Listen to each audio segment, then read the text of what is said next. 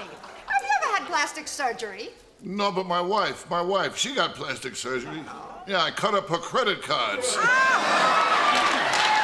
My wife, the other day she told me she needs $5,000. All her mother's teeth have to come out. I told her I'll give you $10,000, take her tongue out. I got a cousin who's gay. He went to London, he was so disappointed. He found out Big Ben was a clock. Hey, Rodney Dangerfield, I have a question for you.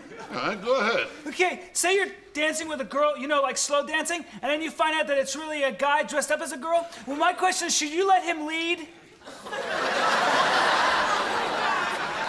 Now I know why tigers eat their young.